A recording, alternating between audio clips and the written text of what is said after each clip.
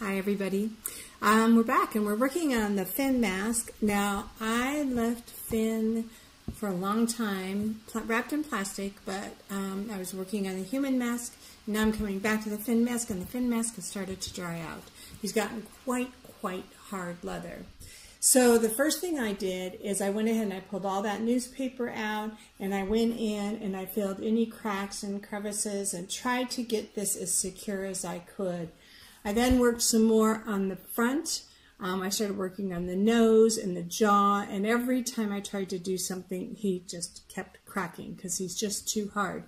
So what I'm going to do, I've got a pretty nice frame on this, but I'm going to go ahead and I'm going to finish off this framing this so that I can get this secured, and then I'm going to dunk the whole thing in water, wrap it really tight in a plastic bag, and I'm going to just let it sit for a while.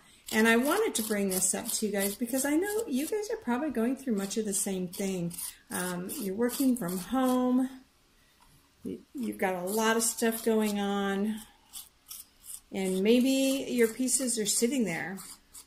And, you know, you've lost your workability. Well, you can get that back. As long as there's still water in the clay, you can rehydrate it. I've got this really kind of nifty scoring tool, which is awesome, which I know most of you don't have. So I'm going to switch over to my Surform, which a lot of you do have. And a lot of these Surforms have that really great edge. So if you've got that Surform, this is great. What I have here is my slip. And I'm dipping it in the slip, and I'm scoring with slip on here. So I'm really driving a lot of moisture down into this really hard leather clay to try and activate it, get it sticky again, so I can go ahead and add some more clay to it, which is what I'm going to do right now. This is a great time actually to be doing it before I go in and do any more. Let's see if you can see him. Before I go do any more work on the face, where I'm going to be handling, because this backside, as I'm handling this backside, a lot of times I end up boogering up stuff on the face.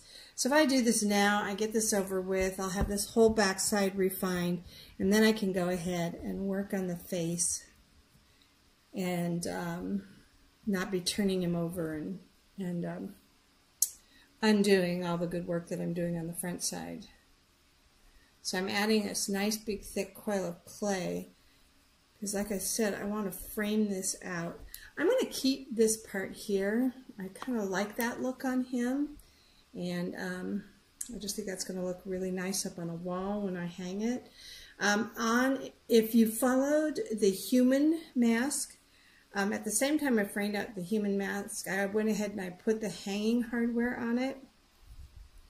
I'm not going to do that with the Finn mask right now, and the reason being, with this one, I'm going to be adding a lot of fur on here, which I think is going to make it kind of thick and heavy. And so I'm going to wait.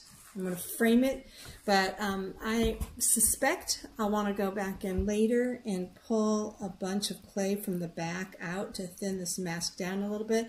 So I don't want to put anything across here now that's going to impede my access to that. And as I start adding fur, you know, even this frame might change a little bit. So this is to stabilize it as I continue to work on it, but it's by no means is this the end of the work I'm going to be doing on the back side of this mask. So I'm going to hold off making any other structural decisions for now until I get further into the constructing of the front of the mask, and see if that changes or informs any of my decisions on how I want to finish up the back. Okay, I'm going in here. I know it's hard to see, but I'm securing it on the inside, I'm securing it on the outside. I'm getting rid of any seams so that you can't tell where I added that on. Okay. Nice and secure. See here, I'm going to go ahead and roll that too. Any kind of separation where I added this, that's just an invitation for it to go right to that spot and crack. I'm going to show you here as I pulled on that, this cracked open. This is the issue I'm having with this mask because it's just too dry. So I'm going to go ahead and I'm going to repair that crack. I'm going to open it up a little bit, throw some slip down in there. Okay. I'm going to throw a coil in there. Okay, compress it, back and forth over it, close it back up, and then I'll go over it with a rib, and that should hold it for now. All right, so here's Finn so far. And I'm going to get him wet, let him sit. I'll come back and I'll add on some more to this video as this progresses. Okay, we're back. We're working on Finn some more. I worked a lot on building out this part of his face and making it bigger, getting the proportion of this to the mouth correct. I showed you the nose last time. I also added his little tongue sticking out, and I made the tongue and then I pushed it through from the inside, which is also how I do teeth. Once I open up the mouth, I lay teeth in from the back side. So if you decide to do teeth, I usually just put a bar of clay in there, tops and bottoms, and then I go in and from the front and carve out the detail of the teeth. But I lay the teeth in as a whole bar of clay first. You don't want to try, unless you were working big, then you would maybe want to place teeth in individually. But at this scale, that would just be too much work. So I push the little tongue through, and I'm working on the eye, and I'm doing his eye differently than a human eye. Finn just happened to have these very small little, very round eyes. They're very almost like a doll's eyes. They were just like little button eyes. Let's see if I can get a picture up here. See how cute he had? Just these little teeny tiny round eyes and a very flat face. So like my other dog, Rory, he is a miniature poodle, and he has a very long face and very human eyes, and the eyes wrap around his head more. His face isn't as flat. So that's the difference between them. So I'm doing this eye a little bit different, and I wanted to share that with you. So I'm going to see if I can get this on the camera. It's going to be hard for me to do it right side up. But with this eye, I just make a little bit of a slit. And then I take, oh my gosh, I don't know how you're going to see this. I'm going to take, yeah, pretty good. And I'm just going to push a little bit of the clay up for the eyelid.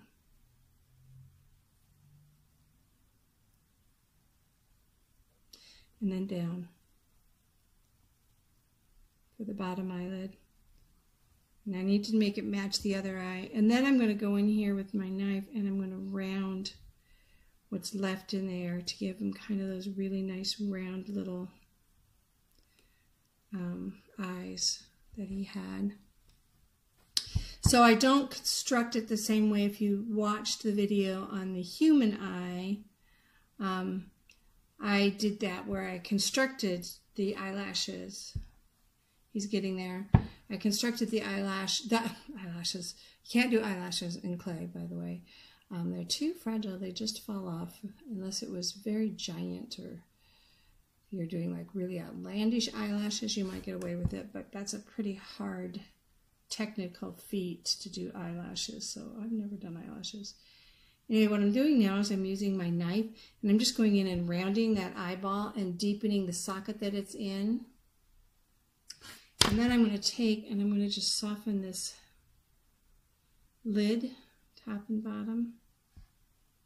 Did it over here. Now, he's going to have a whole lot of fur around this. I just smashed that. I can see that in the video.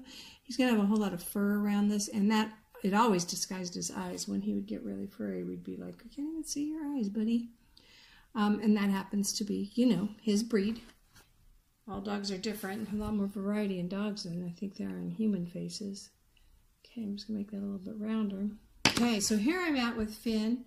I've got a basic eye. I did pretty good on the nose. The mouth I'm happy with. The tongue is good.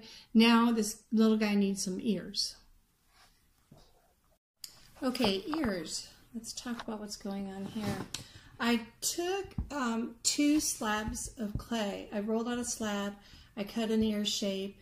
Then I laid that on top of the other slab, and I used it to trace my ears. So I started off with 2 ears that were similar. And he had these really kind of interesting forward-facing ears. Of course, all dogs have ears are different. So it took me a minute to kind of figure out how all of that works, and I'm still refining it. But I did want to show you in the back.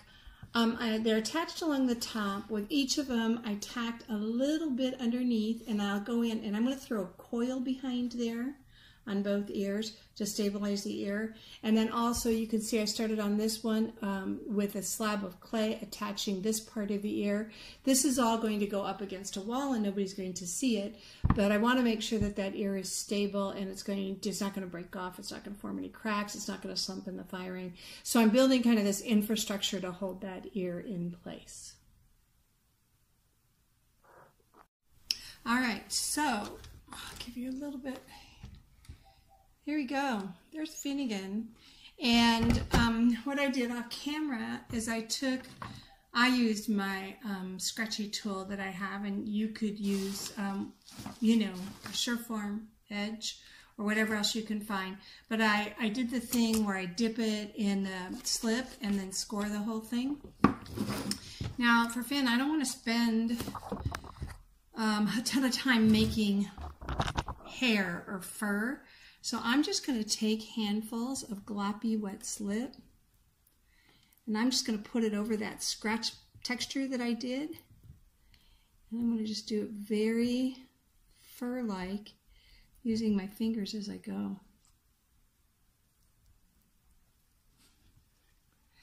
This is going to rehydrate this, so after it's set up a little bit, I'm going to I'm going to let it sit out till this gets kind of a matte sheen on it. So it just sets up a little bit. But take a look at that. So I'm going to do that all over his face. I'm going to let that set up to where it's just dry enough that I can bag it. And then I'll bag it up, let it sit overnight, and then I'll come back tomorrow.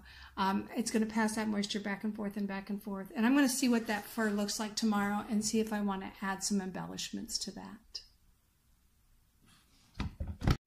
All right, after I applied all that slip, I took this little dollar store paring knife and I just started dabbing it into the fur, and I'm going in different directions to kind of create an interesting texture. Make him look like it's more fur-like, but not too hyper-realistic. Just more of the idea of the texture and the layers of the fur. Let me lift him up here. Let you see. So actually that's where I'm at for tonight. I couldn't quit messing with him. So I'm going to go ahead now and leave him alone. And as I said before, I'm going to let him sit overnight, and I'll come back in the morning and see what I think.